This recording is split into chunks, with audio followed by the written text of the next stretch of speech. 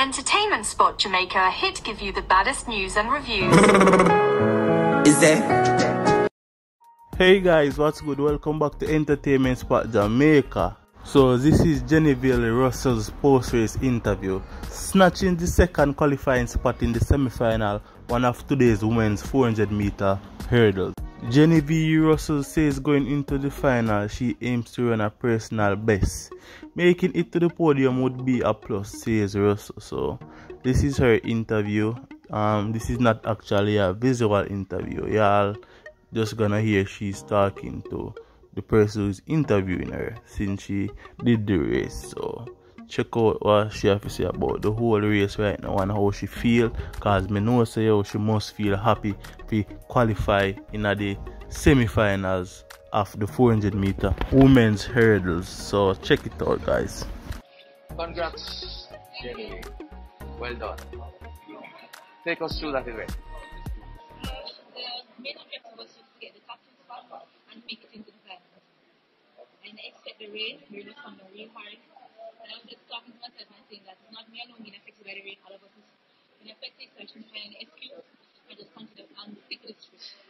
What was the plan of execution? Are you pleased with it? It looked to me like you really started kicking maybe 200 meters, 250 meters out. Yeah, I believe I started at 450. I'm not pleased with the start. I think I could start a little bit harder, because I wasn't feeling elastic until I really reached like 5 meters before the line. So I think I need to fix that for the final. I'm just really pleased that I'm in the final, talk to my coach, what he sees and what I feel, probably different what he sees on the TV. So that's the next thing I was talking about, saying how I feel out there, how it can be fixed. Saying all of that, you look composed though, because at one stage you were fast on the inside. Yeah, I was keeping to the script as I said before. I got past, I could feel her from the get-go. That's why I started went so slow. I think I went so slower than how I did in the heat. I just, stick with the script. And I think if I continue with that, I'll be with a personal best in the finals. Yeah, how strong were you at the end? I think I was stronger than I was in trials. I jumped a little at the last hurdle, but it wasn't that evident like my previous races before. So I feel I'm getting there. In terms of where you were during the trials, do you feel that your preparation, or your condition rather, has improved significantly since then? Yes, I believe so, because I was shocked at the time that I won in trials with. Looks like it. Personally, I wasn't looking for any time. I just wanted the top 3 spot, because it doesn't make any sense. I'm thinking about time when I'm not in the top 3. When I started around 54, I didn't know I was in that shape. So when I went over to Italy, I was really working hard, pushing. I had a minor incident where I fell and cut up my knee because our basket was swollen. But I was still training with it. I'm glad that I came over here. Dr. Jones gave me some pills to carry down the swelling. So I'm just really pleased with where I'm at right now. Like my colleague said, you really look comfortable even under pressure. The rain and the other distractions didn't affect you. Janieve, you have had a lot of challenges and disappointments in the past. Can you say whether or not those experiences would have perhaps helped to, improve your resolve, strengthen your resolve in these sort of situations? Yes. Trust me, I know that there are mathematics out there that put me down, and I just started to focus on myself, and I'm the only one out there training, I'm the only one feeling the pain, I'm the only one getting the injuries.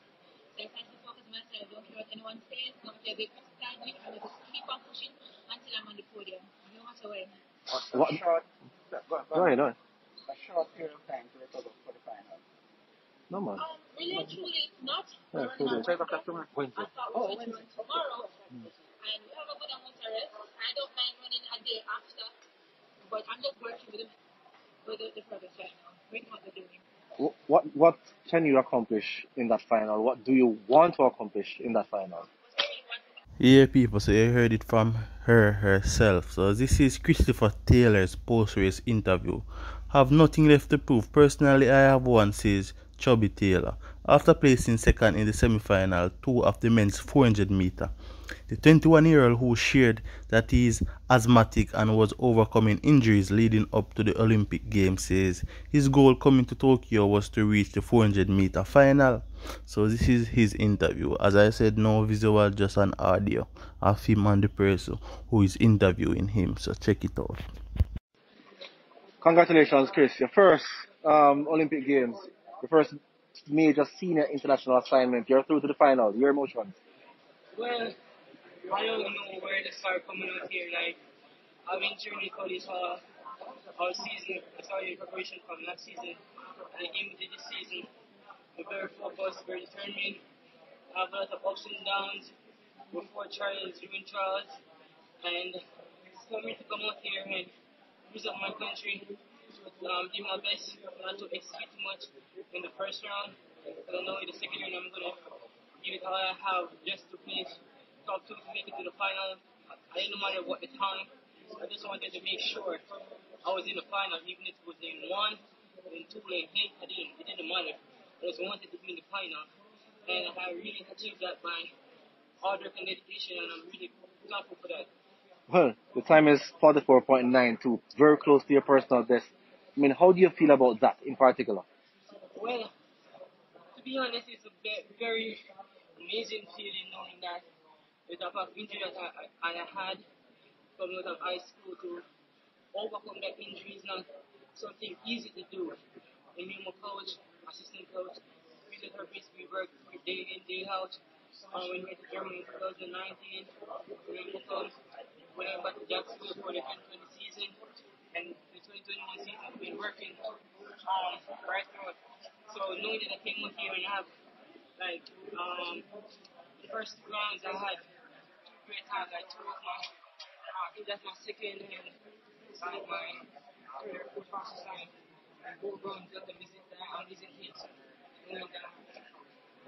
Tell us about the injuries. I know you had some problems at trials as well. Tell us about the injuries. Well, trials wasn't really injured. It's just that in the heat, I fell and my sinus started to drain really bad. And then asthma started to hurt me. So I started to get sick. This week, just knowing then. So waking up, I couldn't sleep Saturday night. I myself and I was able to sleep, but then I had to get up early to go work in the morning. Meanwhile, warming up, I felt that coach saying was going to pull me, and I'm like, coach, no, this is my hometown. This is my hometown. I'm determined. I know what I have to do to make this team. Regardless of what place I place, let's say I'm number 1 in the country where we're working. So just going to show I'm capable in that company.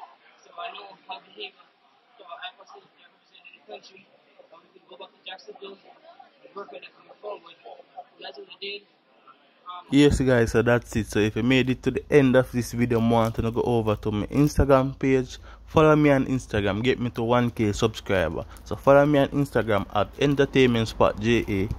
Y'all can follow me on Facebook as well at entertainmentspotja, and on TikTok at entertainmentspotja. So y'all can follow me on those 3 social media platforms. Tell me when I come from YouTube, so I know what I go on. As you I say, yeah man, big up on yourself, and thanks much for the continuous support of watching my videos, commenting, liking, sharing, every damn thing. Big up on yourself.